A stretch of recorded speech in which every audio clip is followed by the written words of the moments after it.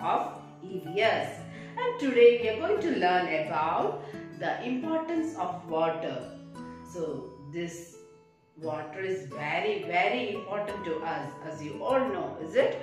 So today let's discuss about the uses and importance of water. Water is very important in our day-to-day life, not only for us, for animals, plants, birds, all this need water.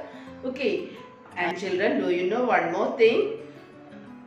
We get electricity also from this water. Okay, and water is used for plowing, watering plant, drinking, cooking.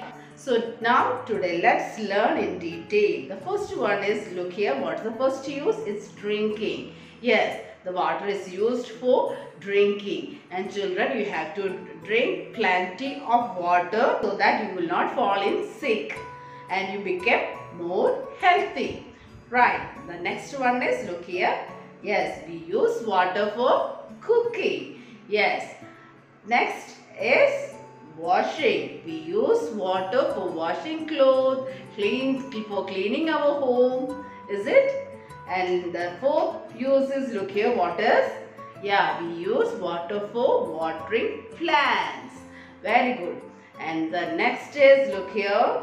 Yes, we use water for bathing. Is it? To keep ourselves clean, we need water. And these animals and birds all use water for cleaning themselves. So children, now let's see our Smart Kindergarten program about this. Uses of water. We need water for a lot of activities. Let us see what we need water for. To drink, bathing,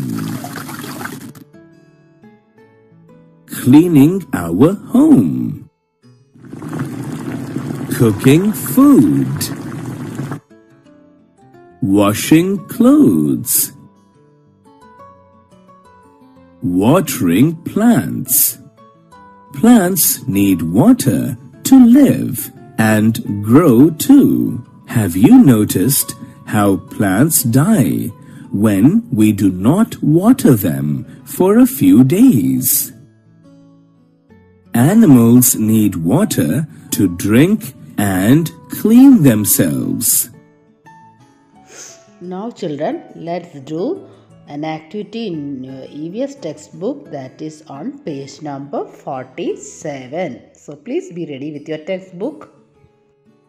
Put a tick mark against the images that show the correct usage of water.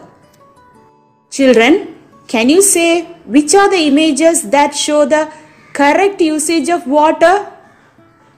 Right, the first one and the second one. In the first picture, what is the boy doing? Yes, he is watering the plant. And in the second picture, the lady is washing the clothes. So, these are the two pictures that show the correct usage of water.